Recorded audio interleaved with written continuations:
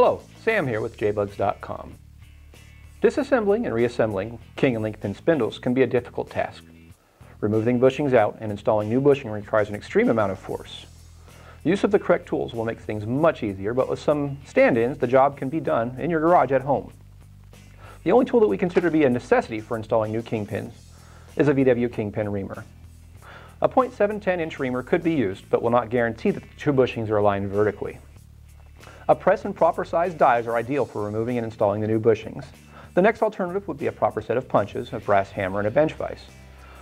In keeping with the theme of common tools found in your garage at home, we use a framing hammer, some extensions, and sockets as opposed to punches and proper hammer. Our method was not the best, we'll admit, but it was effective and it got the job done. With our original spindles cleaned and degreased, the first spindle is securely clamped into its vise, so the horizontal link pin bushings can be knocked out of the spindle carrier. An extension and socket are used along with the hammer to tap the upper and lower bushings through the spindle carrier.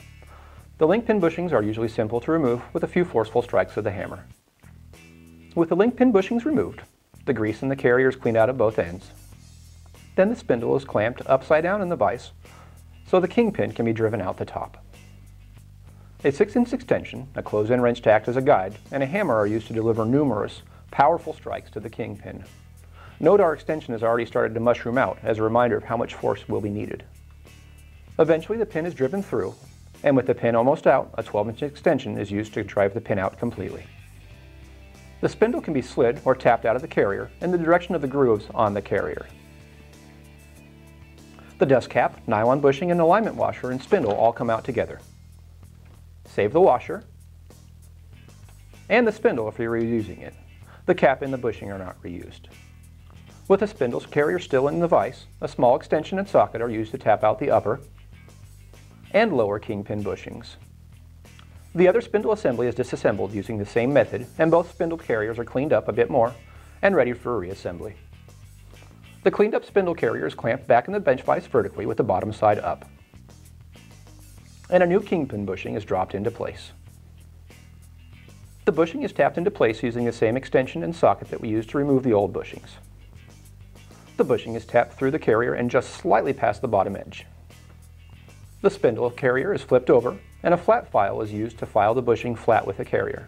Do not file down the steer carrier. Once you see marks into the carrier, stop.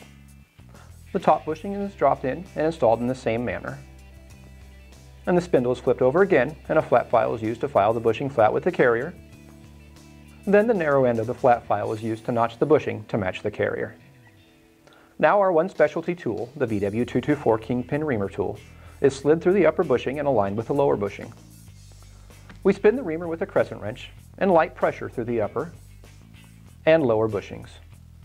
Then the shavings are all thoroughly cleaned from the spindle carrier, and then it is clamped upright in the vise. We use a socket below it to keep it from sliding through the vise. The original alignment washer is tapped in place over the pin on the new disc brake drop spindle, followed by a new greased nylon bushing and a new dust cap.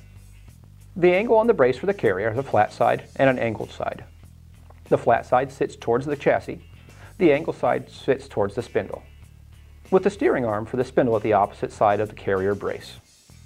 Grease is applied to the upper and lower bushings, and the spindle is slid into the carrier following the notches in the carrier. A new greased kingpin is dropped through the top hole in the carrier, and with the spindle straight in the carrier, the grease ports are aligned with the holes pointing forward. The pin is tapped with a good amount of force into place through the upper carrier, into the spindle, and the lower carrier. It is tapped down until it is roughly flush with the upper kingpin bushing. The assembly is removed from the vise and clamped back in on its side, so the link pin bushings can be tapped into place. With drop spindles, installing the lower bushing is simple as there is plenty of clearance for an extension and socket. Make sure the grease hole in the bushing is pointing towards the kingpin to ensure that the grease can enter the bushing. We start with a similar size socket and tap the new grease bushing almost flush with the carrier. Then we switch to a slightly larger socket to ensure the bushing is installed flush with the carrier and tap it all the way in.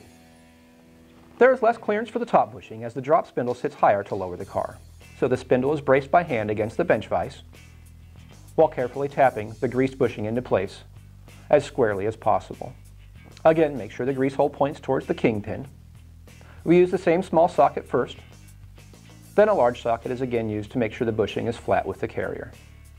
The reamer can be used to make sure the bushings are not deformed and will accept the link pins smoothly. Both the kingpins and the link pins are reamed to the same size. The opposite spindle is assembled in the same manner, and because we installed aftermarket spindles, we double check that both spindles rotate in the spindle and stop against the steering stop at the front of the carrier.